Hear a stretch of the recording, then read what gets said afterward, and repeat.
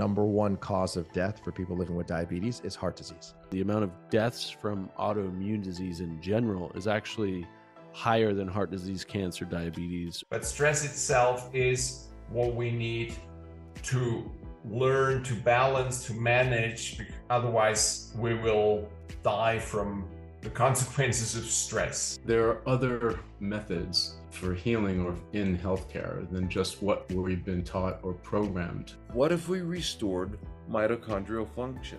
They don't care at all what happens to your quality of life. So we're talking about the diet style that's most favorably designed to slow the aging process, prevent disease, prevent cancer and dementia, and also reverse disease. How do we create spaciousness for ourselves? Every step you take, you grow, you evolve. You grow, you evolve, you expand your consciousness.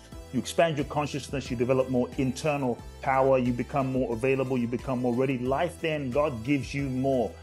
If you are seeking greater health, wealth, and happiness, then you're in the right place. Welcome to the #1 holistic health podcast in the world.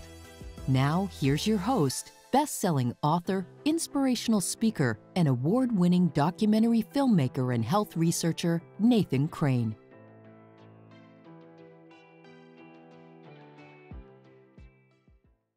Welcome to the podcast. I am super excited to have a good friend here with us today, Brian Vaszily. That's Vaszily, rhymes with Paisley. Not Vaszily, not Vaszily, not Vaszily, it's Vaszily. It's funny because I remember first time I actually met Brian. Brian, by the way, is an anti-aging expert. He's a best-selling author. He's a highly successful entrepreneur, deeply big-hearted, caring person. Runs the Art of Anti-Aging. You've probably seen his mega successful summits that reach hundreds and hundreds of thousands of people. And you know, he really started all of this in personal development many, many years ago, and has been helping hundreds of thousands, if not millions of people today learn how to take control of their health, to overcome all kinds of chronic health challenges and live with just a better quality of life, to live longer and healthier. But the first time I met you, Brian, I still remember it. Yeah, you said it's Vaszily. I said, how do I pronounce your last name? You said Vaszily, like Paisley. And the thing is, what's funny, dude, is when I used to work for a T-Mobile distributor when I was like 18, and it was the first time I learned how to tie a tie. And I learned, my pops actually told me how to do it on the phone. I was looking in the mirror and, learn how to tie a tie so I could get to my job interview, and somehow I passed that interview. I got hired, but you had to wear like a suit and tie and dress real nice. We were basically selling cell phones in the mall, right? So this is like 2005, 2006. Crazy sales job, by the way. But after I started making some good money and worked up like 3 or 4 promotions in the first year, all the ties that I bought were like Paisley ties. I loved that like Paisley look, and people would be like, "Oh, that's like an old man tie or whatever." I'm like, dude, I love it. Like, that's my look, man. I loved it. So when you told me, yeah, it's Vaszily like Paisley, it's like first thing came to mind. I was like, oh man, my favorite ties. So anyway, Brian, thanks for jumping on the podcast today, dude. I appreciate it. Hey, man, Nathan, it's good to be here. And I wish you'd wore one of those Paisley ties in the interview. Maybe next time we can do that. I myself, even though I say that because, my last name has been pronounced the variations you noted in every other under the sun. It's the only word I know that it rhymes with is Paisley, in English at least. And I'm like, well, maybe I should wear Paisley just kind of as a reminder, but I don't. I do have one Paisley shirt. It's pretty loud shirt. I'm not sure how that would be a distraction in this interview, but I think I do have a couple old man Paisley ties too, come to think of it. Next time we do this, let's both wear Paisley ties. I think I actually I still have 1 or 2 I spent all my money on my clothes back then. It was terrible. Like every time I get a paycheck, I go buy like, $100 shirt from Nordstrom's and like an $80 tie. And, and all of a sudden my paycheck was gone. Like I had a great closet full of great looking clothes, but I had no money left over at the end of the week. 18. Sounds about right. Yep. Yeah, it was It was a crazy time, man. But you know what's really interesting? We both really got started in personal development, right? Didn't you start, let's say, your career to up until this point? Like, didn't you really get started in personal development? I know you were doing marketing as well, but wasn't it personal development that like really got you going years ago? Well, I mean, I really became known for helping build before even all that. What you're referring to, man, back in 2002 and 3 and 4 and 5. You know, and I don't know if you want me to name names here, but helping, you know, a certain doctor become extremely prominent. It was, you know, he and Mercola, right? Joe. Yep, Joe. Yeah, Mercola. we can say Mercola. I think. So, yeah, he's a lightning rod character. And yeah, nobody knew his name back then, of course. I mean, you know, he and I, in that sense, in that business sense, worked really well together, and we built that out. And so for quite a few years there, even after that, I was helping a lot of others become very prominent. I worked with and helped Dr. Mark Hyman and a lot of others out there. And then, you know, I knew how to really put people out there and get their important messages is heard far and wide. And that's when I was like, yeah, the first time that I became a face in front of cameras, so to speak, and on stage, and did a lot of traditional media as well, and, you know, different news channels interviewed me and what have you, was as a personal development brand, I guess we'll call it that, right? So it's Intense Experience is a brand that I built out. You know, that website's still out there to this day. You can't miss it when you see it, because it looks like it's from the 1990s, because it really is, you know, in the early 2000s. And it's just kind of preserved as this monument with what I think a lot of people still appreciate a lot of the writing, if you can get past the so-called design of Intense Experiences, but it's still out there. And if you Google your name, that's the first site that still shows up, or it's in the top 3 or whatever. Yeah, it's amazing. And I'm kind of like, oh, we'll leave it, you know, as a monument out there, because, you know, the posts, the articles themselves are still really strong, you know, even though they're couched in this, in internet terms, ancient looking, you know, design. But yeah, it's, you know, and out of that, I wrote, one book through a major publisher, major distribution. It became a bestseller. It was translated into Mandarin Chinese even, and it was even a bigger seller in China, you know, than it was here. To this day, I don't know what they translated. So I could be. You can't read it, right? A Communist Manifesto number 2. But, you know, I don't know what they translate, but it did really well there. The 9 Intense Experiences, the 9 ways to follow the 9 reasons you must listen to your government if you want to live long and healthy. Yeah. I might be a national hero there for all I know. That's funny, dude, because I just got back. So I don't know if you can see it. This book back here, Becoming Cancer Free. That's an Amazon bestseller that I wrote last year. But I just got it back. These guys reached out to me they wanted to translate it into Slovenian.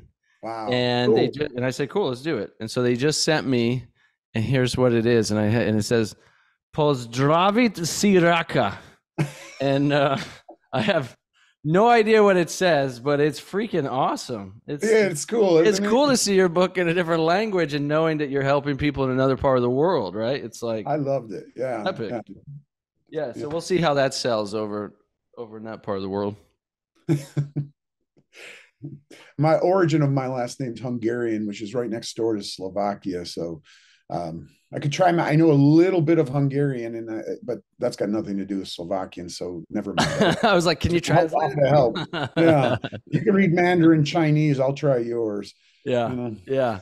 So your book sold more in China then, huh? That's pretty amazing. Yeah. I did well here, but it did really well there, you know, which is the 9 Intense Experiences. So give us the premise of that book.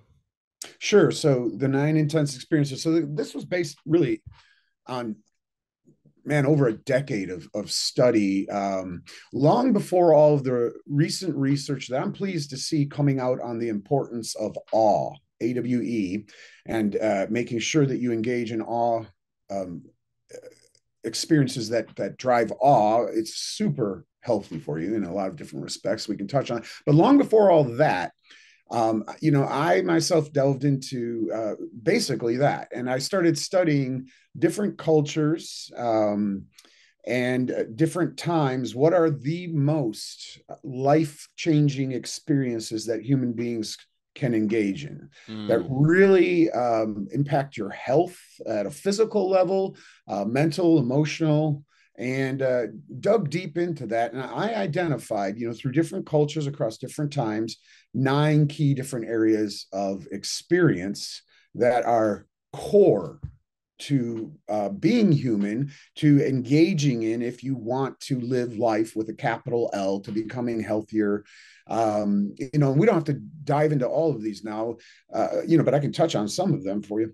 But the bottom line I found is that many of these experiences people are not engaging in nearly at the level that they need to be, and it's tied to things like the loneliness epidemic plaguing our Western world really here today. So many people feeling lonely. So a couple of the experiences, the first one is really got to do with playing, and adults tend to frown on playing. Right now people may not be frowning, but they do not prioritize playing, getting more joy in life and going out and having fun, like it in different times that they used to. It's kind of frowned down upon, because I got important things to do. It's pushed off in the corner of when I can get to it. Or it's for kids, that's for the kids. I'm an adult. I don't play anymore, which is total bullshit. Like it's a conditioning that limits us from,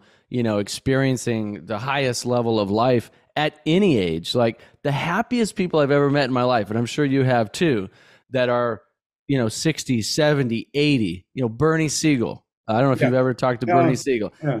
He's 90. He's turning 91 this year in October. And I just talked to him the other day. He left me a voicemail, and he's like, because we're talking to him about coming out to our conference in October, and he called me back and left me a voicemail. He's like, well, if it doesn't work out, I can send my twin brother in my place. He can speak for me. Nobody knows I have a twin, but he knows all my talks. He can speak for me, but nobody really knows about him because he's been in prison for the last 10 years, right? He goes on this elaborate story, and at the end, it's like he's just joking and he's playing, he's having a good time. Like this is somebody who has lived life to the fullest, about to be 91, and that's the key. Still plays and jokes every day, and it's so awesome to be around that. It really is. And it's, again, you mentioned, appreciate it, that I have the art of anti-aging, and we could dive more into this too if you want. Anti-aging doesn't mean you're against getting older. It means anti this message of aging that equates it with being over the hill and doomed to suffering, and things are all downhill from here in terms of the way you look and you feel. And this is an extremely prevalent mindset out there. It's probably the most dangerous toxin of all, because a lot of people, even when they hit 40 and certainly beyond, adopt that mindset. They can't shake it. Right. Again, they might not publicly state that, but they believe I'm going downhill. And if you believe that, down you go. And, I've put so much hopefully helpful material out there in very physical sense of health on how to live long, but it doesn't mean anything. What you really want to do is live well while living long, and so the material, when I was more this personal development expert, I guess, or brand with the 9 intense experiences, it applies 100%. That's just the first experience. I mean, I happened to grab the book, right here, the 9 intense experiences. And I call that first one, Journey Back to Neverland. And in the book, it did really well because I give people very specific, enjoyable, no matter which the experience, or in some cases, awe-inspiring exercises to do. And what I highly recommend to people, Nathan, especially if you're feeling resistance to this right now, or you're downplaying the importance of play, one thing is go back, write down the 10 favorite books you had, let's just say as a preteen or a teen, and go back and read those books. go back and read those books. It's like a spark happens inside of you. I put Neverland. There's many plays on the word Neverland, but because Peter Pan was one of my own, favorite books. And when you go back and you reread those that gave you such awe and pleasure and wonder when you were young, it recharges this wonder inside of you. It's just one way in. Each chapter has, I don't know, 6, 7 different exercises to do of different sorts. But yeah, that's just the first experience in the book, but it's important. That's a cool idea, and I think it's at any age, right? Like I have kids, young kids, 11 and 7, so. We watch Disney shows and different, cartoons, animated shows, things like that. And I really like them. I still enjoy them. Right. Yeah. And so it's easy for me to like get into that because I have kids, and it's also easy for me because I've had great mentors since I was 20 years old up until now who were 40s, 50s, but they were profound spiritual teachers who lived by the teaching, be childlike. Don't be like a child, right? Don't be naive and inconsistent and without discipline and all that, but be childlike, that open-hearted, that fun playing, that curious, always be like that. And so I've had those teachers in my life continuously reminding me to be that way, and so I choose to be that way, right? And my kids really help me because I can play with them. But even at my age, we can talk about, we can be experts on anti-aging because I just turned 67, and people say I look 35. So something must be working. But even at my young age, I still have to choose to play, right? I could easily be like, no, I don't want to, which many times I don't want to. But I put myself into it, and then I enjoy, I'll chase the kids around the house, or I'll pretend to be a monster or whatever. Dude, I've got people like at my gym, 35 years old, right? Oh, I'm getting too old for this, or I'm too old. It's just that subconscious belief, and that they say it again and again and again. Oh, I'm getting too old. I'm like, how old are you? 35? Are you kidding me? Like, there's 62-year-olds that are doing more than you're doing right now, and they're not complaining about being too old.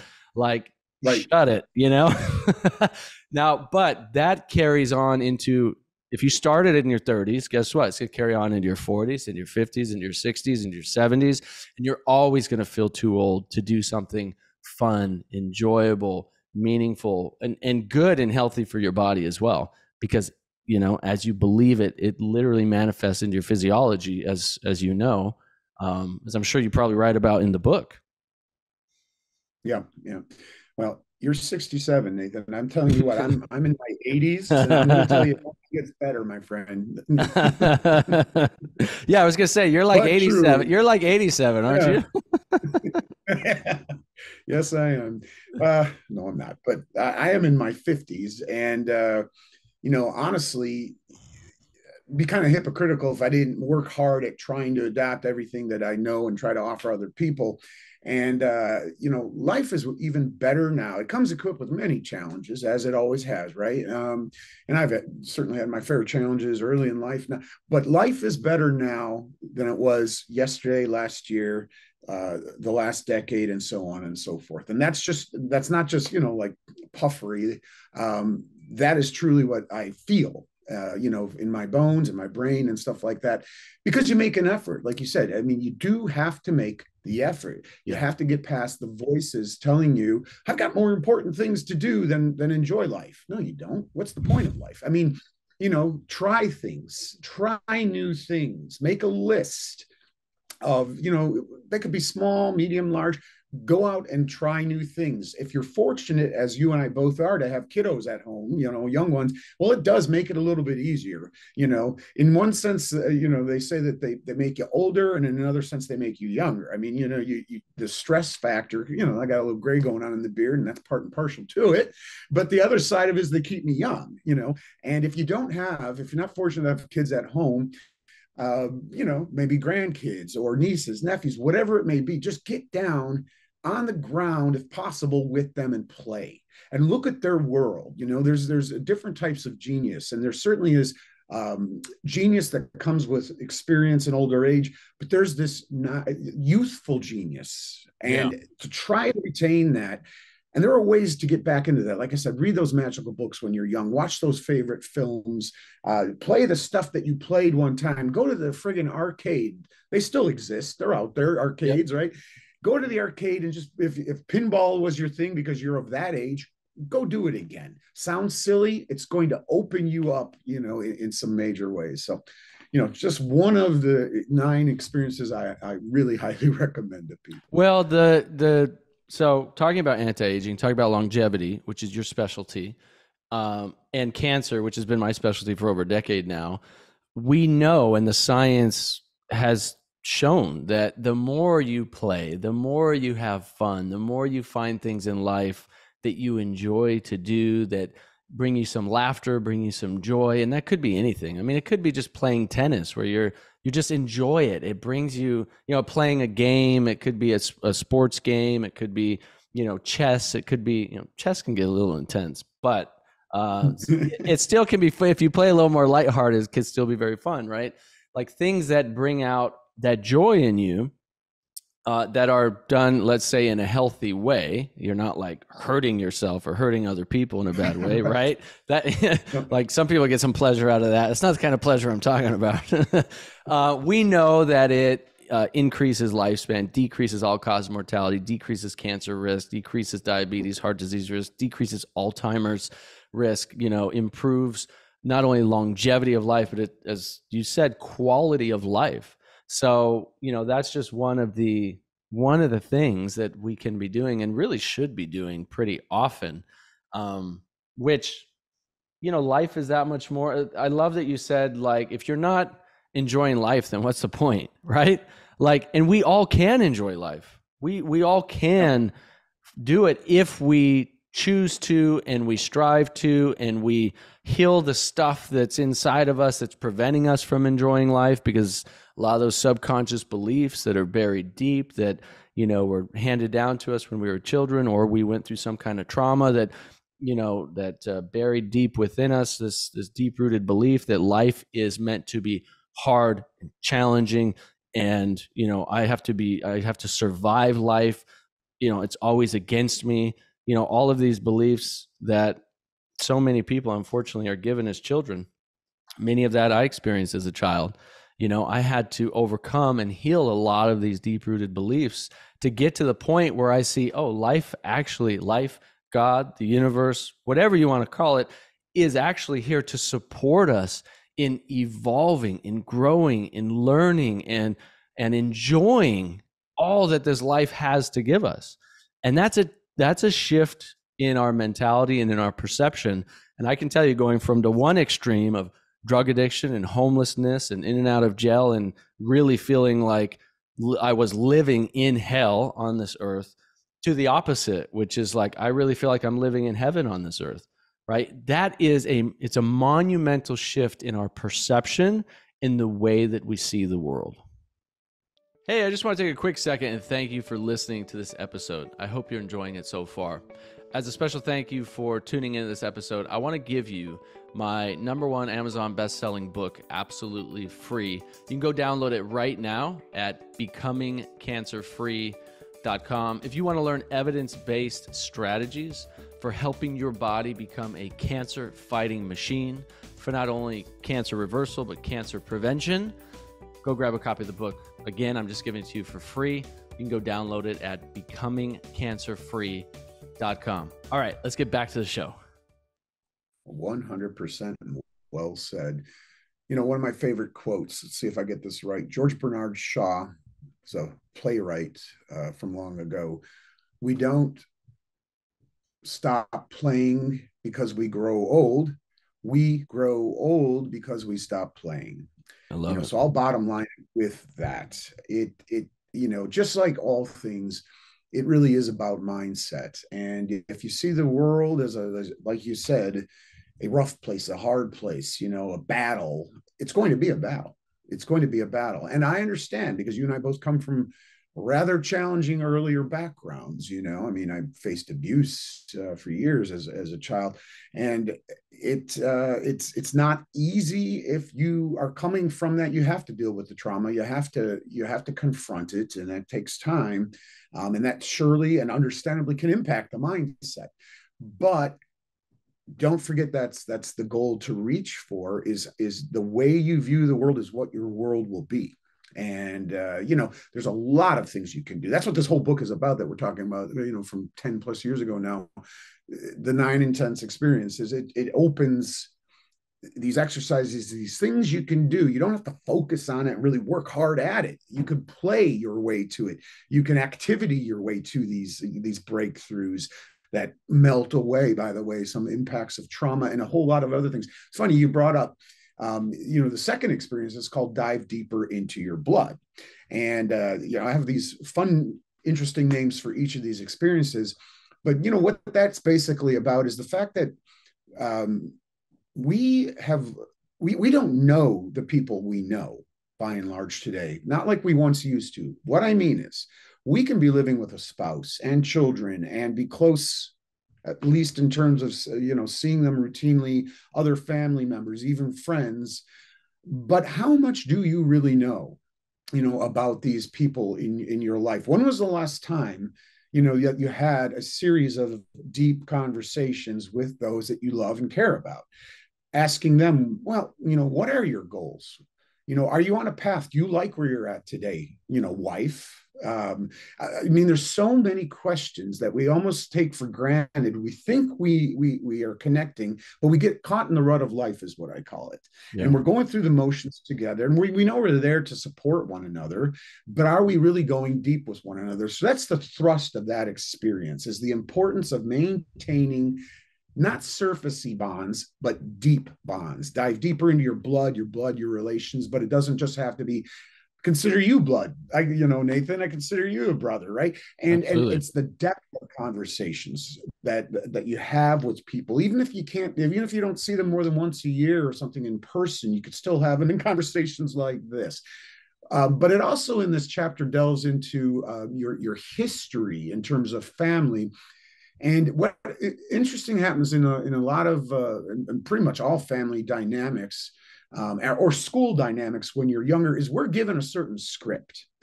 We become a certain character, sort of, speaking of George Bernard Shaw, like in a play. Yeah. And you may be the smart one. You were granted that title in school and or from your parents, for example. Troublemaker. Yeah, you're the troublemaker. Right? I was that myself to some extent. The black sheep, the comedian, even some of these mean monikers, the fat girl, you know, all of these labels carry weight. Some we think we like, some we want to escape from. But the point is that we're not even, you know, so aware of some of these scripts we're living. No. Are you really just a comedian, expected to be funny all the time? And are you living that script? Are you really, you know, the strong one?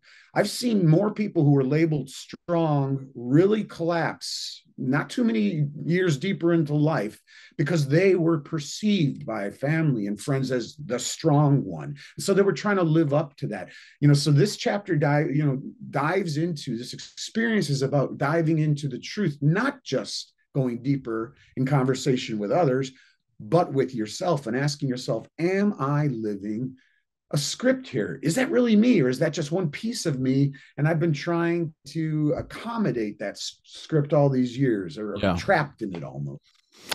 I think all of us have been living scripts at some point, and maybe still are, right? Like that's such a great question that you prompted there, and a deep conversation worth having. Because by 18, I was the drug dealer, the addict, the kid who was going to die, actually at 17. So before I reach 18, in and out of jail, the police and feds were after me. Like I the gangster, like I had envisioned this life. I thought this was the life that was meant for me. It was labels that was put on me. It was a life that I had fully embodied. And I thought that's all life was. I had no idea at that point, at 17 years old, turning 18, that there was another kind of life I could have, and I think it's true for teenagers. I think it's true for people in their 30s and 40s. And I think it's equally true for people in their 50s, 60s, and 70s. Because I talk to people all the time in their 60s and 70s who go, well, this is all I know. This is all I've done. So this is all I can do, which, some of the greatest artists, some of the greatest leaders, Nelson Mandela, right? Some of the greatest people in our recent history didn't even find that next level of their life until they were 60 or 70 or 80. But I don't think they got there by holding on to the mindset that, this is who I am. This is all I know. I'll never change, right? This is all I can do. I think they got there by being open to, what is next for me in life. And that's what happened to me at 18. I had this kind of vision, and then I had this realization that, like, oh, I could actually change my life. Oh, I don't have to live in this hell. Oh, maybe I could do something good in the world. Oh, maybe I should get healthy. Maybe I should start meditating, right? So at 18, I started meditating, and I, stopped drinking and drugs, and I started going to the gym, and I started diving deep into personal development, into, Wayne Dyer and Deepak Chopra, and, a lot of, these amazing pioneers in personal development, listening to everything I could, listen to, and then meditating on it. And so at 18 in 2005, like, I did a complete 180 switch and dove into this new and started to create this whole new set of beliefs and discover myself. But a lot of it was stripping away those old belief systems, right? Those old mutilating thoughts about myself. I was actually even though I was very strong on the outside, I was very insecure. I had this huge ego and I wanted to fight all the time, but I was super, super insecure and weak and afraid on the inside. So I had to heal that. And then I've gone through multiple, so it wasn't like, oh, I healed all that and then it was, I was good for the, rest of my life. It's like, I've gone through multiple iterations of that, and I'm sure I probably still will, right? And that's part of it. It's like this ever evolving and self-discovery process. If we're open to it, if we're seeking it, if we're actively choosing different methods, like you're talking about in your book, and different types of therapies and meditations and experiences that can, deepen us to really understand who we are, why we're here, what brings us joy and happiness, how can we contribute to people in the world in a better and bigger way. And I think if we start asking those questions, amazing things start to open up, right? But a lot of it is like stripping away, peeling away that onion, peeling away the layers, discovering who we really are on the inside beyond all of this, these negative scripts or just scripts that we've taken on. Absolutely. Yeah. You've had, thanks for sharing, a piece of your journey there. And yeah, I know you've had a strong, in the deepest sense, journey in terms of acknowledging, a lot of what is perceived as strength is not so strong for you in a true sense of living life with that capital L and living long, living well. And, I'm sure it'll resonate with you that, the most discomfort that I see in people is caused by staying in their comfort zone. Mm. And, there's people are listening to this, they're watching this, they're reaching out, they want to improve something. Something's not right, something's not working for them, whether it's a deep disease, that's made a physical manifestation in the body, or something more not so physical, but a dis-ease inside of their brain, inside of their heart, whatever it may be. They want change. But it's the hardest part is busting through that barrier of comfort. Because if you keep doing what you're doing, you're going to keep getting what you've got. It's really boils down to that. So there is this moment where it doesn't have to be a superhero-ish type of breakout of the comfort zone, but you do have to start poking out of that egg, poking your way out of that egg and taking the steps, whether it is changing your diet in small pieces toward better and better, or eliminating, toxic products from your life step by step. And in the sense we're talking about here, in stepping outside of your routines, your ruts, the comfort zone, and make those moves to have, for example, these deeper conversations with those you love, to go play, like we said, in the way that you have not done in years or decades, maybe, and so many other facets. But it's really busting out of that comfort zone, because nothing causes more discomfort and dis-ease than that comfort zone. Yeah, that's such a powerful point. I just started ice baths again, but now I'm doing first thing in the morning before I work out. And that's very challenging for me, very uncomfortable. But I know through the research and through my personal experience, I've been doing cold hydrotherapy, cold showers, ice baths, things like that since probably 2008, 2009, off and on over the years. But I know that according to some really interesting science, I believe out of Japan, that if you do a cold, like an ice bath or cold shower for a few minutes in the morning and then work out after, you not only get that, amazing dopamine boost throughout the rest of the day where you feel really good, mental clarity, the immune system enhancement, the burning of the excess brown fat in the body, but specifically, and then it's like 10 shots of cappuccino first thing in the morning too, without the come down from the caffeine.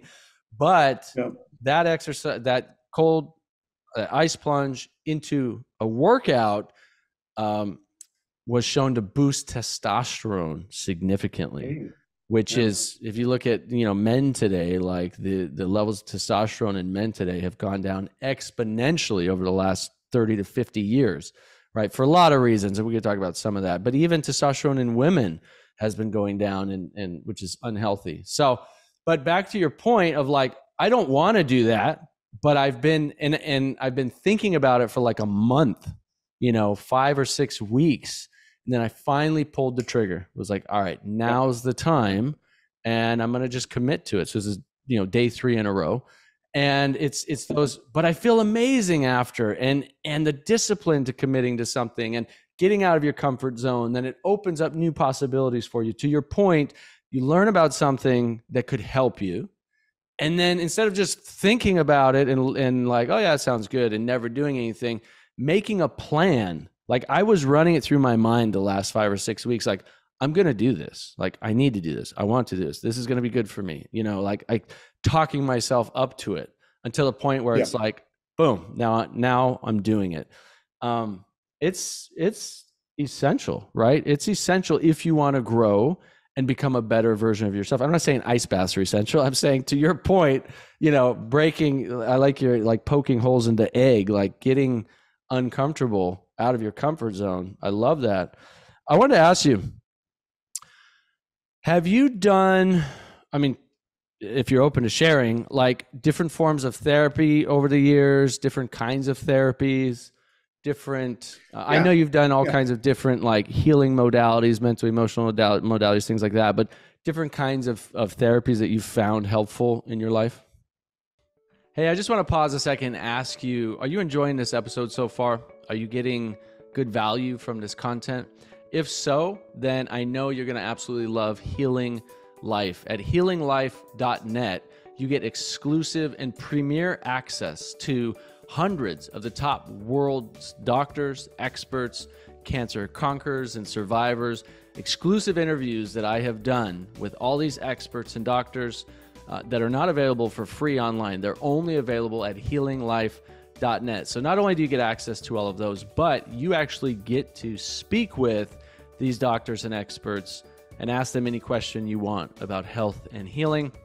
And this is available exclusively to Healing Life members. You can try it out for free.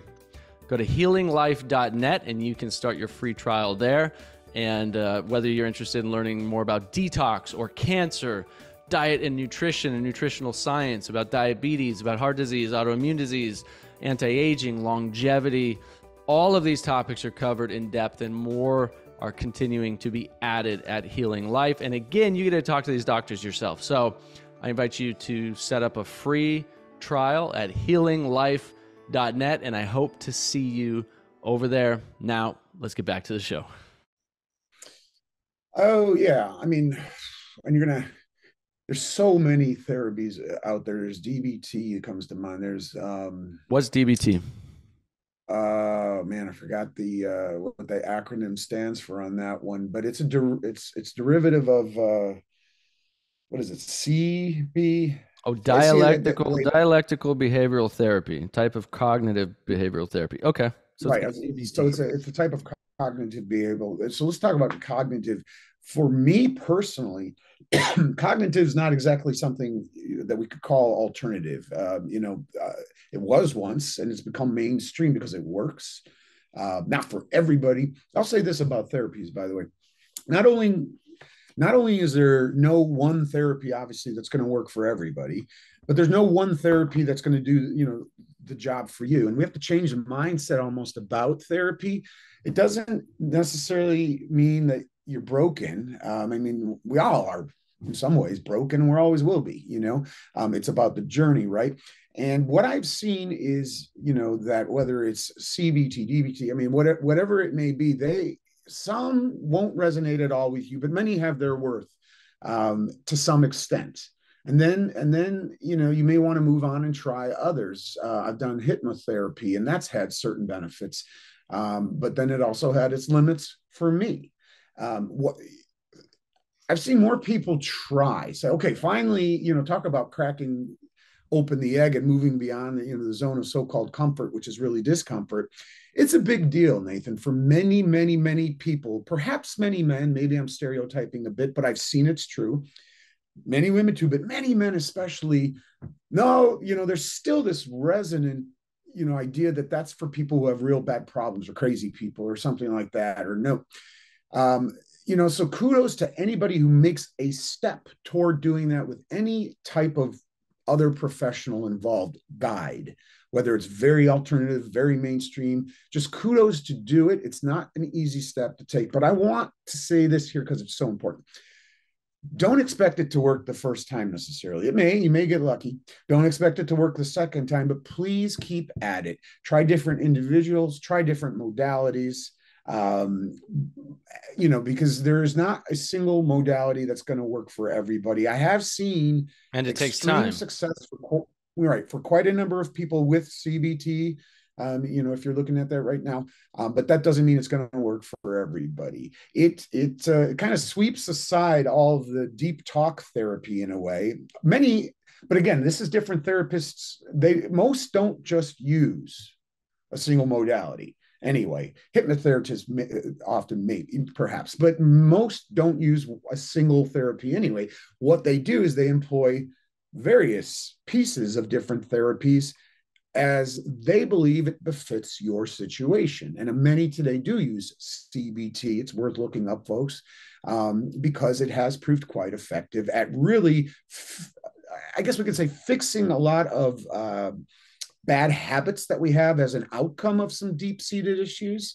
There's therapies that do exactly what we talk about, which is break the scripts that you might be living by, right? That either, others imposed on you or you might have imposed on yourself long ago. But there's so many, different approaches. But for me, it's most important to stress to people, it works. It's just, what is it? You'll find your own it. If you're brave enough and you have that courage to take that first step into it, if you're new to it, and it has some effect, stick with it a while until it starts to wither away, and then try a different one. If it doesn't work at first, it's common, folks. I really have to stress this. Don't worry about it. Try someone else or some other modality. You will find, a way or multiple ways to get you to where is that you want to be with this. I'm glad you brought this topic up, because that's kind of been contained in me for a while, to be able to speak about that with people. Seriously, I see so many people get the courage, they try once, it doesn't work for me, and they're done. I'm like, oh man, right. No, right. It's like you finally taught a child finally had the courage to try to walk, and then he stumbled and like, nope, this walking thing's not for me. They'd never learn to walk, right? If you didn't get back Yeah. up. And it's no, Right. I love that you're passionate about it, because I'm super passionate about it, because once I realized that it's like, it is a big stigma for a lot of people. And I'm like, working with cancer patients all the time, like the number one thing that we coach people through is you need some form of therapy. We have to get to that mental, emotional healing. Like if you don't heal the mind and the emotions and the trauma, your body may never heal. And that's, true for so many diseases, and so we all have, every one of us. I never met anybody that didn't have one or more childhood adverse events, right? Right. At least one or more. I mean, I had probably over a dozen, and we know if you have three or more, you're, from the biggest study that was done in the 1990s, 3 or more childhood adverse events. So these are things like, the loss of a parent, addiction in the family, alcoholism, drug addiction, any kind of abuse, mental, emotional, physical abuse, even seeing somebody in the family, like getting arrested, for example, maybe you lost your home, maybe you ended up homeless, maybe you were in a group home. All these kinds of things are childhood adverse events. That study showed that it took 20 years off of your life if you don't heal those. If you'd never address those and heal them through therapy, some form or multiple forms of therapy, it takes 20 years off your life. Your chances of cancer go up exponentially. Your chances of heart disease and all kinds of chronic diseases and chronic addictions go up exponentially, versus if you heal them, then you can reduce that and extend your lifespan and reduce because you got neuropeptides that get stored in the body from these traumatic experiences. They can be physical traumas. They can be, even surgery is actually a trauma. A divorce is a trauma. If you never heal through these things, they literally get stored in our physiology and create chronic inflammation. And that chronic inflammatory process leads to cancer and other chronic diseases. So we have to heal them. And really the only ways I found is meditation and therapy. And I love therapy. I've tried so many different kinds of therapies, and they've all helped me in some way or another. Right. I really like the idea of psychedelic therapies now. I have a family member who's going to be trying out a company that is using ketamine therapy. So it's low dose ketamine therapy, and I've researched it heavily, and it looks really amazing. They were studying the Navy, when I lived in San Diego, for PTSD, the military come back with PTSD and studying psilocybin therapy sessions and seeing unbelievable results. I believe even better results than they were seeing with any kind of pharmaceuticals, which to me is like, well, of course, but to a lot of people, that's pretty mind blowing. And there's like little to no side effects, and there's no addictive qualities of something like psilocybin, which comes from mushrooms, magic mushrooms. Mushrooms saved my life when I was 17, 18. I didn't go into it thinking it was therapy, but it was profound therapy for me. And then, I've tried a lot of different therapies. Somatic therapy is a wonderful one. Hypnotherapy is wonderful. I've done some hypnotherapy. I've gotten some great results from that. Just talk therapy, talking with people, experts on certain things, being able to learn how to process the emotions. There's the rapid eye movement therapy, which is amazing. Like there's so many kinds. Yeah, there are so many kinds. Right? Yeah, I totally. I mean, I recommend people just go and search, the different types of, mainstream therapy, different types of alternative therapy. Some of my favorites involve, because a lot of these are very engaging the mind directly, but not everyone works on that level. Many people are more visual, or they're more sensory, and there are some great therapies that are gaining ground that are enjoyable. Art therapy, which has different subsets: painting, music therapy, singing therapy, equine therapy is tremendous with horses, and you are involving your physical being. So if you're a person who's more about sensory, or certainly if you like, if you really have a strong feeling and bond with animals, consider equine therapy. If you have an artistic flair, or even if you don't, but you want to try your hand, you can meld your creative release along with a trained therapist who's guiding you during art therapy. It's, there's dance therapy, so because a lot of people feel put upon if they're sitting there like we are right now in a room, face to face. They have the old Freud thing in mind, where you're sitting on a couch being, tell me your deepest. I mean, it doesn't have to be like that. And if you're uncomfortable with that, there's so many ways today in, but it's incredibly beneficial. Dream work therapy. Have you ever done dream work? Yes. You can get so much wisdom from your own dreams. Like I could tell you story after story, of like, so learning dream work, learning how to interpret my dreams, and then focusing on something, asking my soul to show me, the answer to something in my dreams. So talking about therapy and Freud and all of that, I'll share this really short story because it illustrates this incredibly well. So I was learning about dream work and learning about interpreting dreams and thinking about, healing, emotional healing, mental healing, all this stuff is in San Diego. It's probably like 2007, 2008. And I had this dream and I met this woman who I'd never seen before. And she was crystal clear. Could see her face, her body, everything. And I remember opening the car door and she like gave me something and then closed the car door. And like, we were on the street and it was just this woman. I was like, she gave me this thing in it. And then I woke up and it was like, I knew I needed that thing, whatever it was. And I just had this feeling. And so part of dream work, part of dream interpretation is, okay, tell me show me in my dreams the answer to XYZ. And then you go to sleep. Mm-hmm. And then you wake up.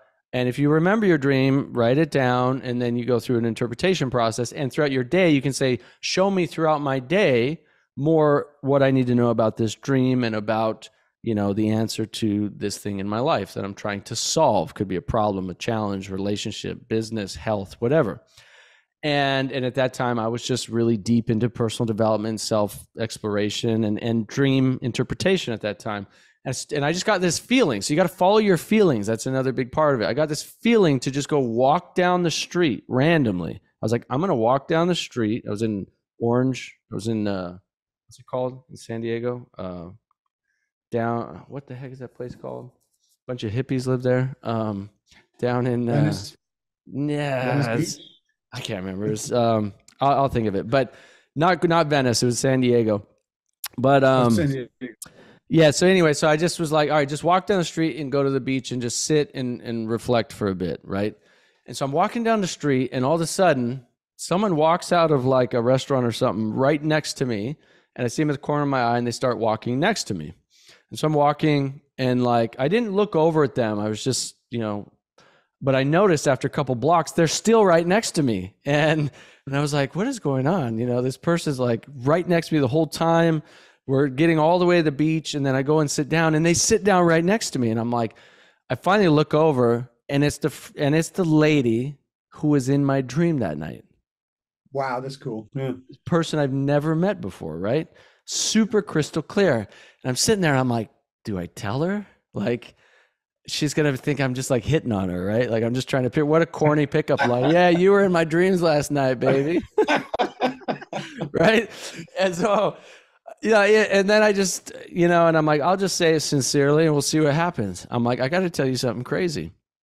I'm like, I'm not kidding. You were in my dream last night and you gave me something that I needed. And this is what happened. I'm not kidding. Exactly like this. She opens her bag. She pulls out a book. I'm getting chills remembering this. Hands me the book, and she walks away. And I was like, what? I was like, what the fuck just happened? Like, what? I'm like, okay, thank you. And she like walks away. And I look at the book, and it's a book about dreams by Freud. Wow. Right. Wow. So I sit there and I'm just in total awe, talking about awe experiences, total awe. I'm like, this dream, maybe there's something, because I also was doubting the dream stuff, but I was diving into it with like, if it's real, I want to know it, but I had a lot of doubts about it. Right. And so that experience cemented it for me. No, this dream stuff is 100% real. Like, how could it not be? So I take that dream book back to the house that night and I start reading through it. And I remember flipping to a page in the middle, reading a couple pages, closing the book and going, that's exactly what I needed to know. I put the book away, never opened it again. Holy cow. Well, yeah. And it was just so profound. It was so profound. I don't remember even what we were talking about that led me to sharing that story, but dream therapy. Therapy, going back to therapy, right? Like dream interpretation. So that kind of therapy is amazing. But yeah, it was incredible, man. It was incredible. That is incredible. Yeah. I mean, our dreams predictive, our dreams more than, I can tell you this, at the very least, dreams can reveal so much about, the inner workings of what's happening inside of you, and stress and anxiety, and, where you may want to go. And the unraveling of it's beautiful. I mean, because you're dealing with these little snippets of stories. Yours, that sent chills down me, because that suggests even something, more to dreams. I recall I was in my 30s already, and this is more of it's close to a nightmare, but it was a recurring dream where, long story short, I'll save all the visuals, very dark, and I'm riding on a horse, and it's clearly medieval times, and I myself am in medieval garb, and I'm walking, two what appears to be soldiers in front of me on their horses, and then I think it was, family wife maybe behind me. And each night it was just literally felt like 20 seconds of this as we get closer to this, to round this wall. Then one night, my horse did turn the corner, and a man in medieval garb, including the helmet, jumps out, and he has an axe in his hand. And then I wake up. The next night, same thing, but the axe gets closer to my neck. And then the third night, closer to my neck. And I couldn't, I'm like, what's going on here? What's going on here? And then I recalled that so we talked about my last name. Well, I had heard this before many times, that, from Hungarians who live in Hungary, oh, your last name's a royal name. I'm like, well, what does that mean? It's like, it goes back in time to the Austro-Hungarian Empire. And, when I was really young, I caught bits and pieces from my father, and, that there was one line of our family was very poor, and one was royalty. And, in the Austro-Hungarian Empire. And, I just kind of collected all the bits and pieces of knowledge I had. I'm like, wow, am I experiencing, and I have to resolve internal trauma that was carried to me from long ago, from apparently hundreds, at least, of years ago. Perhaps someone in this royal lineage was beheaded and experienced something, and I'm dealing with, because there's this whole theory out there. We talk about trauma, and I'm sure you've interviewed some of the experts in this area, but we can inherit trauma. We can inherit trauma in our genes that traces back, not just previous generations, but generations back, and I just kind of pulled everything together, because I did not like having this dream. And when I sat there and I really did that, it sounds almost strange to people, and that's okay, because what I did was like, all right, well, if this is an experience that, some of my ancestors, or one of my ancestors went through,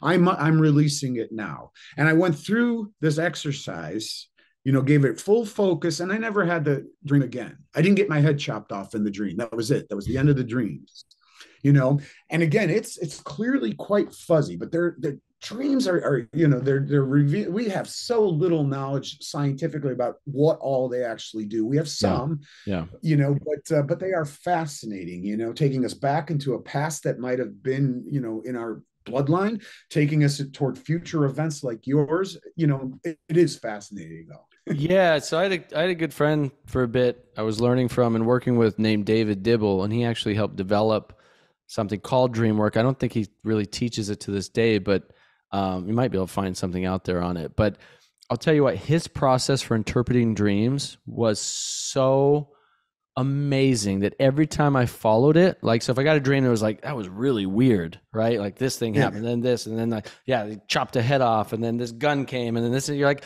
I don't even watch those movies anymore. Like, where's this stuff coming from, right? Because a kind of conventional thought is, oh, it's just a lot of your thoughts from your day to day or movies you watch or different experiences that are just getting jumbled up in your dreams at night. And I don't, so many experiences I've had with dreams and other people I've talked to have had with dreams, and you sit in dream work workshops for entire retreats, like 3, 4, 5 day, and you go through this together and you realize, no, dreams are so much more than that. And they have so much wisdom to show us. We just have to learn how to interpret them, because when we're in the dream state, we're into subconscious, and the subconscious only knows imagery and emotion. It doesn't have logic. It's not connected to the left brain, right? So imagine like trying to tell somebody, let's say, hey, if you don't stop eating that pizza, you're going to get cancer and die, right? Let's say you're trying to tell somebody that.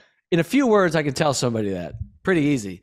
But how do I tell somebody that by only giving them pictures and emotions, right? Well, you'd be like, oh, well, it'd be easy. Just show them eating pizza and then dying. Like, that's not exactly how that works, because that doesn't always make sense, and the subconscious doesn't necessarily process things in that way. And we, I don't know exactly why that doesn't necessarily work that way or why we wouldn't understand it that way. But I do know that the subconscious is speaking to us in pictures and visuals and emotions. And when we interpret it as, okay, what does this mean? Why is this showing up for me? What do I need to get from this? And the other thing is that in dream work, they tell you that all people in your dream are you. It's a version of your mind, 4 different parts of your mind: masculine, feminine, spiritual, and authoritarian. It depends on their age and all of that. Like, okay, if it's like your father in your dream, well, was your father kind of the authority figure in your life? Okay, that's the authoritarian part of your mind. So what is this telling you about rules and foundations and things that you need to follow in your life? So anyway, it's a weekend workshop. But to break it down, what I've discovered is when you learn that your dreams have really profound messages for you and you start to learn how to interpret them, dude, problems can get solved literally in a single dream. Like, oh my God, I don't know how to solve this problem in my business, or what's going on with my health, or this. I ask my dream, I wake up the next day, I do the interpretation, and the answer is so clear. It's amazing. And I've done it dozens and dozens and dozens of times, and it's truly incredible. And I really think it's our soul speaking to us through our subconscious, guiding us to understand a deeper part of ourself. But hypnotherapy is similar. I had a hypnotherapy session, like you go into your subconscious, right? And I looked down, and this was supposed to be, I didn't know it, but I think it was supposed to be like a past life regression kind of thing. And I looked down and I had fur all over my feet and my legs. And I just broke out laughing. I just started laughing. I'm like, what is this? I'm looking down. I'm like, I'm covered in hair. And all of a sudden I look at myself, and I was a Yeti. I was looking at, I was a... Awesome. I was a Yeti. I could see you as a Yeti, man. So if Yetis exist and past lives exist, apparently I was a Yeti in a past life. But in the hypnotherapy session or the past life regression or whatever it was, at the end of it, I saw myself in a mirror, and then I saw my kind of broken self in a mirror. That self that we judge, that self that is, we're ashamed of, that self that we're afraid to acknowledge, that part of ourself. And I saw it in a mirror, and then I hugged that part of myself and said, I love you. And this was guided to me through the process.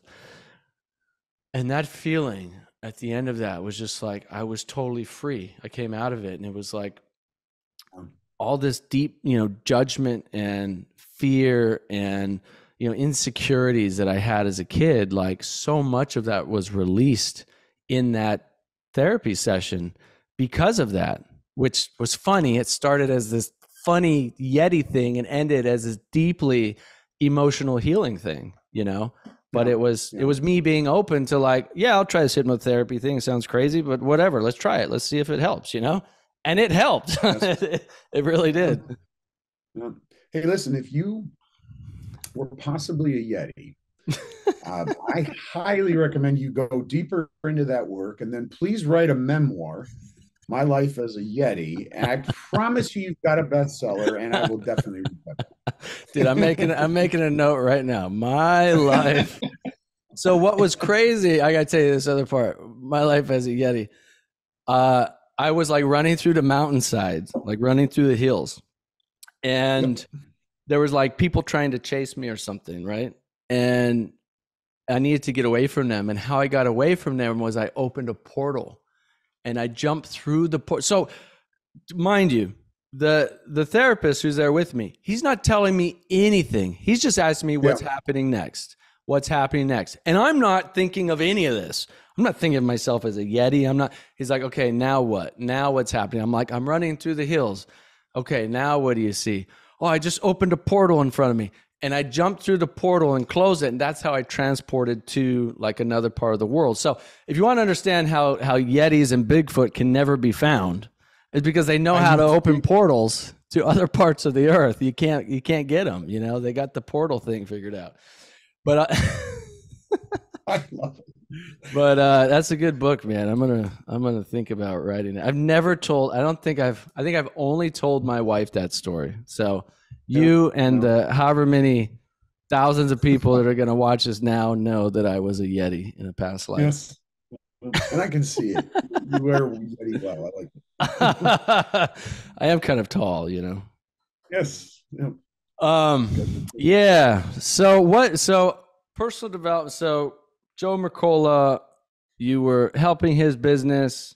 You helped a lot of people, Mark Hyman, others. I mean, you've been just like a entrepreneur, marketing, expert for such a long time, but obviously a deeply caring, big-hearted person who really cared deeply about personal development, self-growth, contributing to others, and wrote that book. And eventually opened a company called The Art of Anti-Aging. So let's say you evolved into a passion for helping people with their health, with seeing aging through a different lens, through discovering ways to live longer and healthier and better lives. Obviously, that all ties into personal development. But why anti-aging specifically? Yeah, well, so you're going to take me back to my story, which the truth is I'm not in my 80s. I'm 53 today, and you can kind of cut my life, Nathan, right down the middle. And the first half of that, except for the very young years, but the first half of my life was, quite challenging as well, and I noticed a pattern with all the, not all, but many, of the most impassioned, caring, frankly, therefore perhaps educated people in this wonderful space where we're all trying to help people. A lot of them did have some serious childhood trauma, myself included.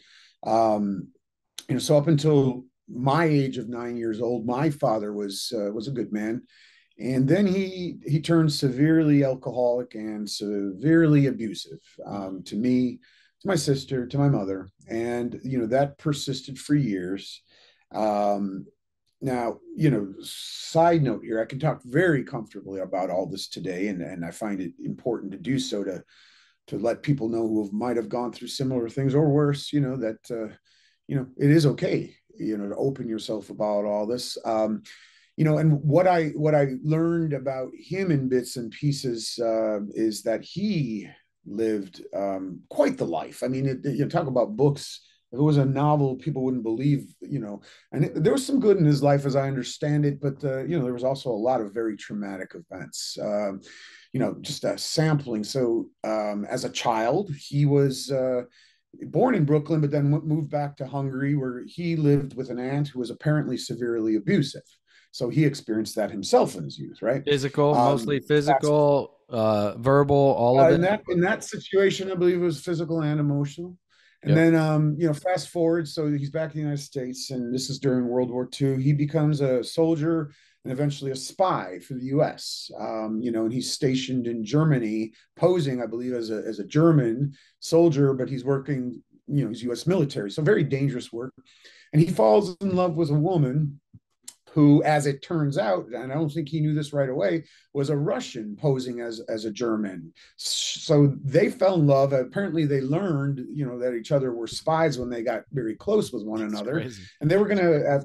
After the, it sounds like a romantic novel already, but after the war was, done, they were going to get married. And then one day she disappeared. She was disappeared, and he never could find a thing out about her again. So he had that trauma. Wow. Fast forward many years later, again, I'm skipping a lot of pieces here because there's ups and downs, but in his marriage before being married to my mother, which he was for the last 25 years of his life, but before that, in his previous marriage, he had 2 sons, and then they got divorced, and his 13-year-old, his young boy from that marriage, when he was 13, I was only 3 years old at the time, was hit and killed by a car while riding his bike. Wow. So he had a lot. I just give you the big, one more. I mean, he was actually married a time before that, and he got in an argument with this woman, who was his wife at the time. And apparently she opened the door to step out because she was raging mad, and he watched as a truck plowed into her and killed her. So he experienced these things in his life, but this was in a time where, hearkening back to some of our earlier conversation, you really didn't go to a psychologist, a therapist back then, because you had to be crazy. It was not perceived as a thing you do. So he didn't deal with any of that in the correct way. We are given a gift today that we're all so much more accessible to all of us, our different therapies and therapy modalities and individuals practicing it. And on a much wider scale today, it's socially acceptable. Right. Not entirely, we still have a ways to go, but back then, nope, unless you were truly crazy, you don't do that. So he held all this in. He eventually took it out on the bottle. He took it out on us, was abusive to us, and so on and so forth. Of course, I didn't understand all that as a young boy, but I did come to understand a lot of that later on when I did the work, which took me years to deal with. But long story short, the work meaning you had to find a way to understand why he abused you, and then find the power to forgive him, right?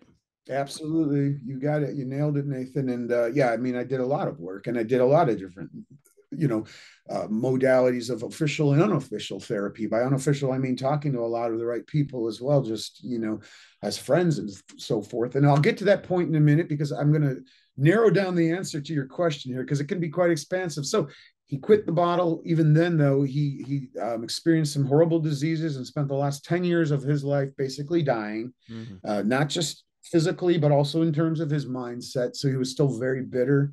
And he was in and out of hospitals for those last 10 years. The last 6 months, he was in hospitals entirely, never got home again. And we, my mother, my sister, and I were there at these hospitals often. So that's another side of the story where I witnessed how inept, frankly, the medical system is. And there's a lot of stories there, but I realized even at that age, and I'm talking now 19, 20, 21 years old, oh my God, this is not a system. The system seems to be good for emergency care, but this system doesn't know what the hell it's doing when it comes to disease. And one of many important points, they seem to have no compassion either while they're at it. Seems to me pretty important, that we better take care of our own health. I started to get the nuggets of that idea at that very young age, having to be basically a soldier in the hospital, watching my mom having to watch these doctors and correct many, many mistakes that they were making along the way. Like what kind of, like what are some mistakes you could share? Oh my goodness, medical mistakes galore, getting the wrong medications, putting them inside of his body and oops, wrong this, wrong that. I mean, things just almost on a routine basis. And, it's okay. They're human. Okay. But they're also doctors. The problem is that we put our life in their hands. And, and man, doctors are some of my best friends, some of the doctors, right? The ones, they're heroes of mine, those that have embraced integrative health, because I know what system they come out of. I'm doing a lot of sidetracks here, and here's one more, but they come out of a system where they're taught in medical school, even to this day, this is the way, this is what matters.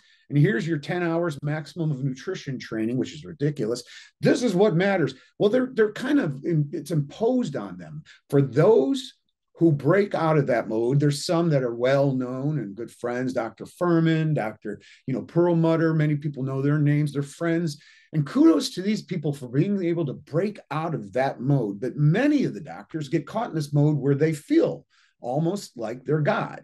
And the tools, the magic that they're using are called, pharmaceuticals. And we're going to work the magic with these pharmaceuticals. And they actually believe themselves that healthcare equals pharmaceuticals and surgery, which is the most horrible mindset out there of all that we live in, that we all need to break away from. And so many of us are trying to change that perception of healthcare. So I diverted on the path. Well, one point there, and then I want you to keep telling the story, please, is medical errors is the third leading cause of death.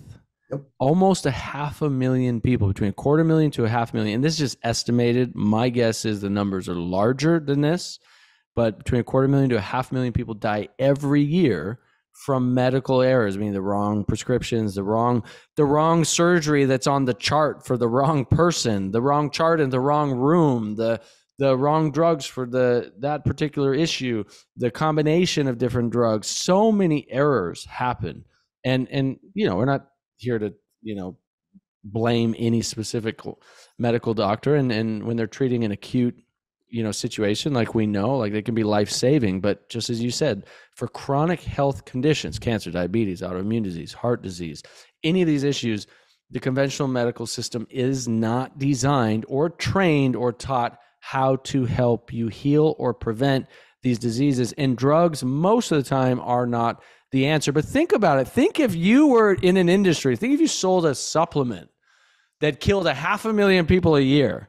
Yeah. I mean, 250 to 500,000 people a year, and you were able just to keep making billions of dollars selling that. Like, how crazy is that to think about? You have a supplement that kills one person, you're done forever. You know what I mean? Like, and they can accidentally kill hundreds of thousands of people every year, and there's no consequence. I mean, there might be some consequence for them, but most of them have no liability. The hospitals don't have liability. You sign it away when you go to the hospital. Yep. And anyway, sorry for the tangent, but it's well, this is an important tangent. I mean, Nathan, I'm not. Some drugs, some pharmaceuticals are necessary and they're helpful. They can be. My own number, it's not official, but I'd say 25% of what is used today ought to be used. The other 75% is over reliance. It's patchwork, it's band-aid, it's not really focusing on the core cause and the issue. It's not curative, that's for sure. Nor is the pharmaceutical industry, motivated in any way, shape, or form to be curative. Why would they do that? Why, if you're running a business, would you try to come up with cures? Because then if you cure something, you don't have any profit versus medications that's patch it over instead. I don't know. You have a heart, maybe. yeah, but well, here's the other part of it. Man, so many stories for you, Nathan, because one of the first real jobs I had after, getting out of school and struggling as a young father was in marketing inside the pharmaceutical industry. And there's good people in there. There's good individuals, but as a system, it's as bad as people think. I'm just going to say that straight up. It really is. And they don't have a heart. As a system, there's people with hearts and a lot of care who are individuals, but the system as a whole does not have a heart. And their whole system is modeled on not curing. You got to have disease. And if you create multi-billion dollar drugs that help situate or manage a disease, that's one thing. If you cure that disease, you just cut out your entire profit, and they're beholden to shareholders. End of story. Let me jump back to the story here, because I could go deep on all this stuff. So long story short, he finally died a horrible death, to be honest, and that was traumatic as well. And then I became a around the same time, a very young father myself. I was dirt poor, so poor, in fact, that, we were living in this very small studio apartment in a rough part of Chicago and couldn't even afford a bed. And, I had my little baby, and my wife at the time and I are sleeping on 2 twin mattresses on the floor. I was visited by mice routinely at night and tickling me with their whiskers. I could just tell so many stories, but the point is, it was rough. Yeah. Nonetheless, sounds rough. What kept me going during this time, there were a few things, but the number one thing that kept me going was powerful women in my life. Powerful women, a wonderful mother. At that time, my sister was fantastic, wonderful sister and mother for sure, but also certain teachers, certain friends, and they all happened to be female, and they really stood by there for me and really, honestly, likely saved my life. All right. I was going through anxiety and, episodes of depression and so on and so forth like that, just to push through. And to my wife at the time's credit, and my own credit, I guess, even dirt poor like that, we started with community college, and we pushed our way working full time, going to college full time while raising a baby, and found our way through all this. But it's powerful women that were so, and are still so, central to my life. So I told you, all right, first real job, one of the first real jobs out of college was this middle management communications job in this pharmaceutical company. I had to stay for a while because I'm putting, food on the table. It's the first real money I'd ever seen, I guess you could say. But I couldn't stomach staying too long. Finally found my way out of that. Real long story short, that was around the time that businesses were discovering the internet. And I happened to be involved in some of the very first projects, regarding internet inside of these businesses, became a hot commodity. And that's when I moved over, simultaneously started digging deeper into natural health on my own. And then I did get, basically it's like the equivalent of hooked up with this doctor who's nobody knew, who I could tell was kind of crazy in multiple conversations with him, but I also could tell he was brilliant. And he also somehow or other, had heard about me and said, hey, can you help me? I want to, put this message out to the world. The whole system's screwed, and I want to try to correct that. That's Joe Mercola. And I said, sure. And so we really, he had already had basically the equivalent back then of some articles in a small file, but we really exploded that thing together. And the rest is kind of history as you go along here. So, I told you other bits and pieces, but why the art of anti-aging? Well, back in 2018, I had retired the personal growth business. I achieved what I wanted to achieve with that. And I was helping others again behind the scenes, Nathan. And at that time, I was like, I could do a lot of things here. But I started to notice, talk about mindset. This is the very first thing I mentioned in this conversation. I started to notice that these powerful women, strong women who had helped me as they're hitting their 40s, like my wife at the time, 50s, my sister, 60s, my mother, and 70s, and so on, and others. These powerful women were getting impacted by this pervasive message out there that getting older equals being over the hill. You're downhill from here. And I saw that even impacting these heroes of mine, frankly. I'm like, that is nonsense. Now it's been decades that I've been researching natural health and wellness and working with all of these fascinating and brilliant doctors and M.D.s, who are daring to be different and step outside, like I mentioned, the Furmans and the Perlmutters and the Hymans of the world, and a lot, of others like them who may not be as well known as there. And I'm like, that's not true at all. These ought to be the years that you shine, that you thrive, and not just in an interior emotional maturity sense, but even physically. That's nonsense. That's not true. So long story short, in honor of these women, I'm like, I'm going to bring this message to the world, and I'm just going to share all of these very physical, mental, and emotional truths, fact-based information, easy to understand with people, to give them the guidance, even if their health is horrible now and they're 40, 50, 60, 70, even older, to improve on that. And that's the real start of the art of anti-aging. And the anti, again, is mostly about this bullshit about getting older equals doom. Yeah. Beautiful. What's something that you've learned in the last few years of doing hundreds of interviews at this point, right? With many of the top experts out there in longevity and anti-aging. What's something you learned that like shocked you that, you know, if you do this thing in your life, this thing will not only increase, you know, your happiness and your health, but increase your longevity. This thing will help with anti-aging in a way. What's something, I know there's 100 things, but what's something that like really was surprising to you? Yeah, wow, that's a big question. It's okay. So I'll tell you this, you know, it's like I can almost oversimplify, but sometimes it's helpful. You know, what I've learned that health is, and you know, it's about what we striving to keep the wrong things out of our being while trying to bring more of the good in. Sounds very simple, and it's true. Now, we've talked a lot about, you know, the things that we allow in or bring in mentally, emotionally, through sensory experiences. We bring in experiences like we talked about from the 9 intense experiences, playing more.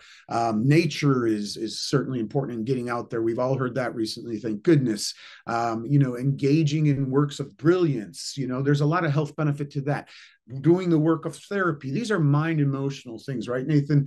And doing the work, of course, is profoundly important of working on trauma. I'm a living testament. You're a living testament to the importance of that. Those are important things. But when I really started to go, you know, dig really deep, and we're talking a long time ago now, but what increasingly shocks me is how poisoned we are physically as well by the world we live in.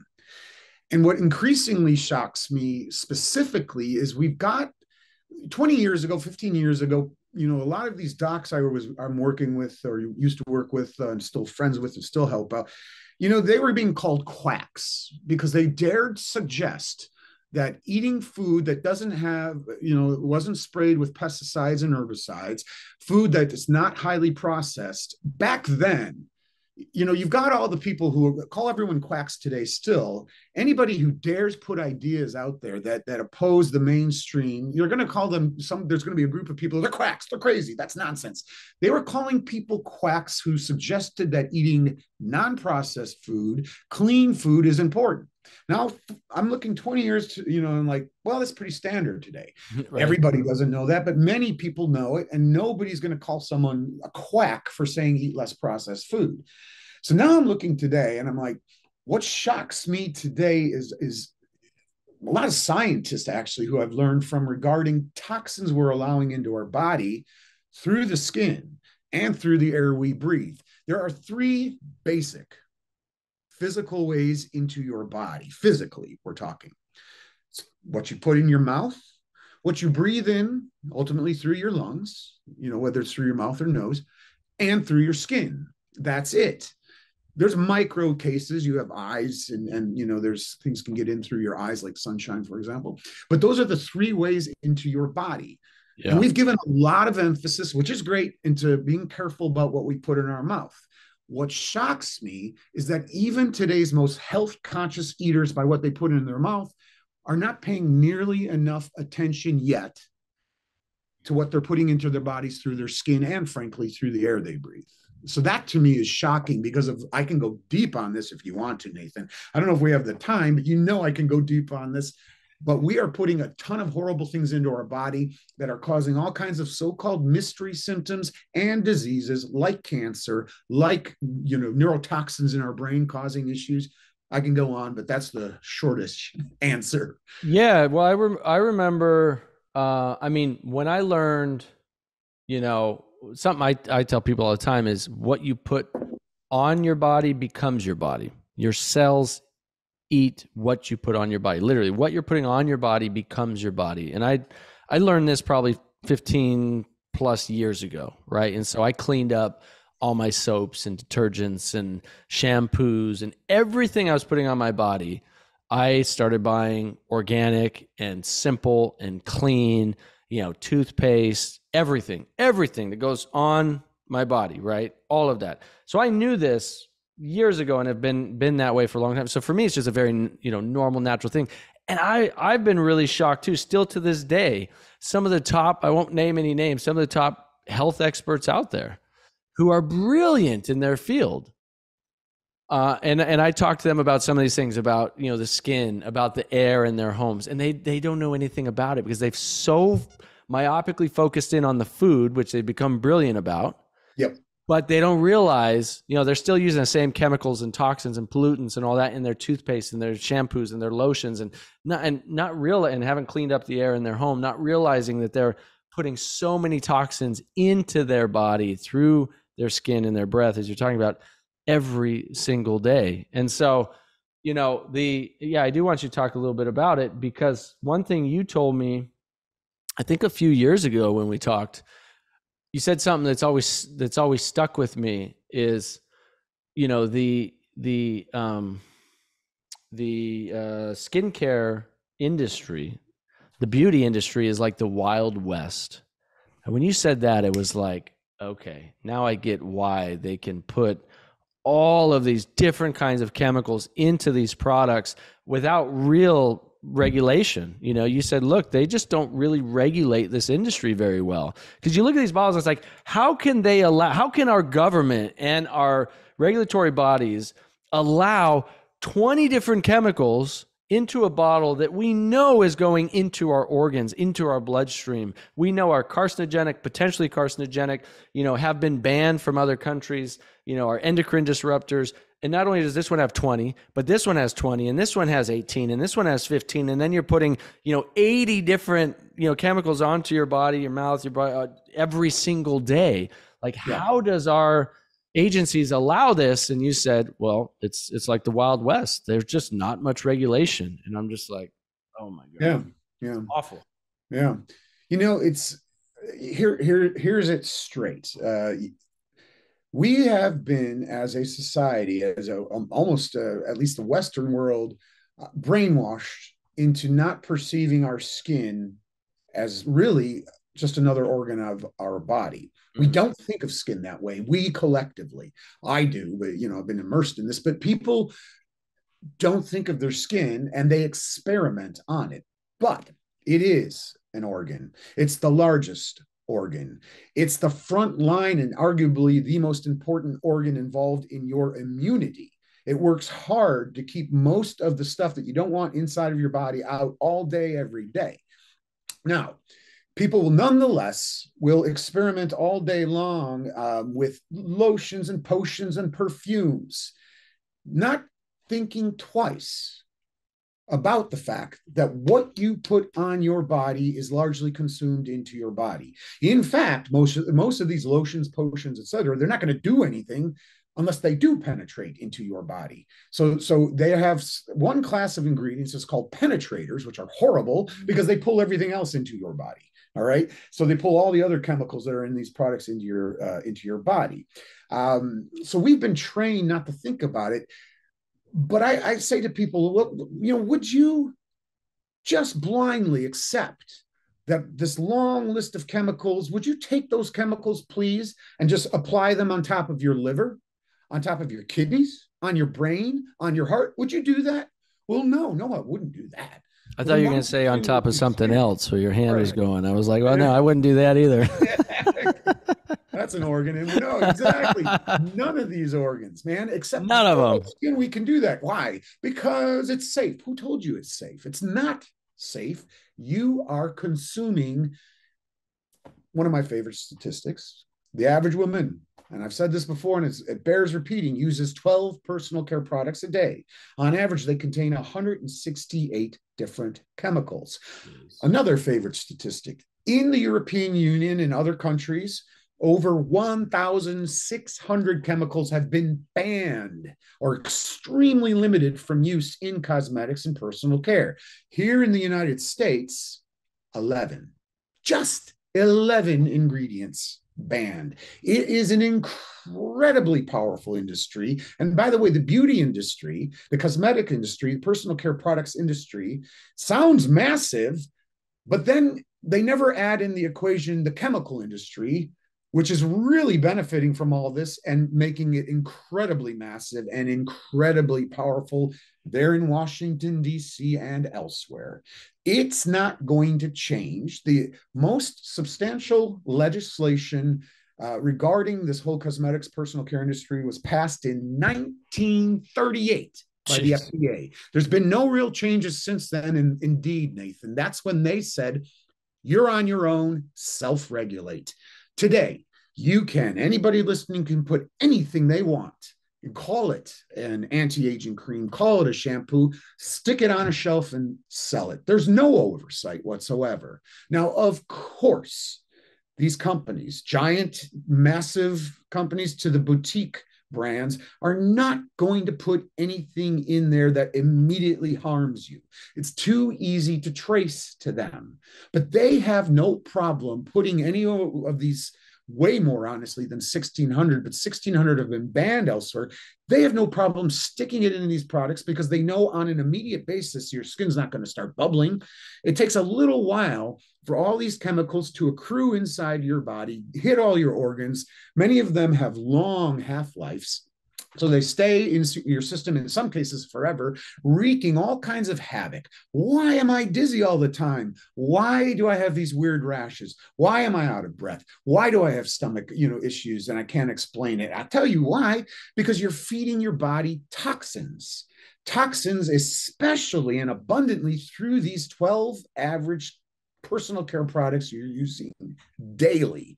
And they take time, but yes, it's death by 1,000 cuts. The beauty of this, as you yourself noted, compared to other changes that are important for us to make, Nathan, we know we have to change our diets, many of us. That's not easy. We know we need to get a lot more exercise. That's not easy. We know we got to get, ideally, hopefully go through therapy and do the work to reduce the impact of this trauma on our lives, but that's not easy. But guess what? The beauty of this one is it's easy. Friggin' change out all these cosmetics loaded with toxins, and so many of them are, and replace them with beautiful things. Today we have certifications, USDA certified organic versions of many things. And if you need a place to start because it's not affordable even to do that, please start with, everyone listening, whatever you apply directly to your skin that is designed to sit there all day long, because it's sitting there all day long, leaching into your body. I'm talking deodorant. Change it for an organic, clean one. I'm talking, skin lotions and potions and your anti-aging creams. Change it for certified organic versions. Anything that sits on your skin, number one place to start. Then work your way out to things like shampoos. You do rinse it out. Some of it's gone. There's still residue, but it's a few levels less. But nonetheless, that's the bottom line here. So it's alarming to me. Like you said, it alarms me how many incredibly health conscious people are not, because they haven't gotten the message on this yet. Yeah, I love your passion about it. I know you even started a skincare company because you've been so passionate about it, which I love because it's 100% organic, certified organic. And that's what I tell people. It's like, start there, right? Get the main things organic. At the very least, look at the label, the back of the label, and see that it's all stuff that you can read. You understand what it is. It's all plants, it's all simple words that you understand that are not additives and fillers and preservatives. And if it's 100% USDA certified organic, then it's not full of any of that crap. So, that's a good place to start. And yeah, I know, dude. We could talk about. I love your passion and your deep knowledge on this topic. We could talk about this stuff for hours. I know our time is running up, and I want people to be able to connect with you deeper, dive into your work, learn more about you and just the awesome companies that you have. So with that, yeah, brother, number one, thank you for coming on the podcast and sharing these great stories and sharing your heart. And, I love you, man, and all that you do, and appreciate you a lot. And yeah, and then number two, what's the best way for people to get in touch with you and learn more about all the cool things that you're up to? Yeah, well, love you too, and what you're doing. You're fighting the good fight, and you're doing it in such a wonderful way, Nathan. I mean, respect back to you. And I love the forum here that you've created, for example, to be able to have the longer conversations, necessary conversations. This is fantastic. I've enjoyed this so much. Finding me, go to the art with the in front of it, theartofantiaging.com. Sign up if you want to. Free newsletter there. We've always got we put a lot of work in our free reports that we give away. I mean, they could be pages long and do all the research, and I'm sure, you'll find a good one there. We change them up sometimes. So check that out. Or you can go to Purity Woods if you are interested, puritywoods.com. The real short story on that is I started that USDA Certified Organic skincare company because I couldn't find any of the products that I needed for myself.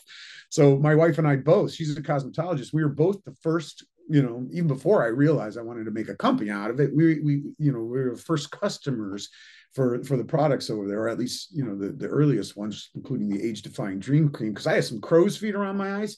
I knew the right ingredients I was looking for, and I knew I didn't want a bunch of toxins to go along with it, and I couldn't find it, so we created it. It worked. I'm like, I'm definitely going to put this out to the world, and it's done remarkably well at Purity. So that's what makes you look 40 when you're 87. That's why right. That's why you look 40 while you're 87 is the age-defying dream cream. All right, I got it. It's all the age-defying dream cream and nothing but. No, it's that, as well as some good old water that I keep sipping here and many other things too. But yeah, that's key. It helps. It's good ingredients. Actually, my wife uses it, and it's really, really good stuff. Yeah, if you want a good anti-aging cream, that is the one. Get rid of. It's interesting because a lot of stuff out there, it works immediately, right? It's got chemicals in it that makes your skin tighter immediately. Yep. But all those toxins, man, you're not getting to the root cause. You're putting a Band-Aid on, and then you're potentially causing hormone problems, potentially causing inflammation in the body, potentially causing liver damage, right? You're potentially causing chronic inflammation that leads to cancer. For what? For a quick little fix? Whereas it's fast food. It's fast food. It's fast food through your skin. It is. Yeah, it's so true. And the irony is that it does, maybe, for example, we're talking anti-aging creams, last thing I'll say here, you apply it, yes, you might have, this fast food effect. Oh, tomorrow, the next day after that, it looks tighter and, whatever. Ironically, though, even over somewhat shorter term, certainly midterm, it causes early aging. So it's having, it's going to cause more wrinkles, enough said about that, because that is a passion area of mine. But appreciate you, brother, and all that you do. Awesome, dude. Yeah, this was great, man. Thanks. Appreciate it. And hey, all you guys tuning in, appreciate you for being here. Go check out Purity Woods, puritywoods.com. Go check out The Art of Anti-Aging. And if any books are available, actually, I want to get a copy of it. I know you don't really. Yeah, it's out there on Amazon. I know you don't really promote it now, but the 9 Intense Experiences. I was reading the reviews on it, and people love it, dude. People absolutely love it. So what a good book that is still available. So go check it out. Thanks, Brian. Appreciate you, man. Take care. Take it easy. Thank you for listening to the Nathan Crane Podcast. Please make sure to subscribe and share this on social media. Then head over to nathancrane.com for your free ebook. So when we're talking about, what are these underlying causes and conditions of these chronic diseases, cancer, diabetes, heart disease, they all have very similar, if not identical, causes. And that's the thing, is when we get to the root cause of these diseases, we can not only prevent these diseases from ever happening, but empower our bodies to heal from them. In every one of our cells, we have tens and hundreds of thousands of chemical reactions that are happening every second that are cycling back and forth. It's like sort of a yin and yang. And, for me, the soul's purpose is evolution. It doesn't care about comfort. It cares about evolution. And so I think so long as we are following our soul, then we will evolve. And I think what sometimes blocks us from living our purpose, from manifesting that next level of our expression, is we have not evolved. There's also a time for letting go all the expectations and relax and just breathe and be grateful for what you have achieved.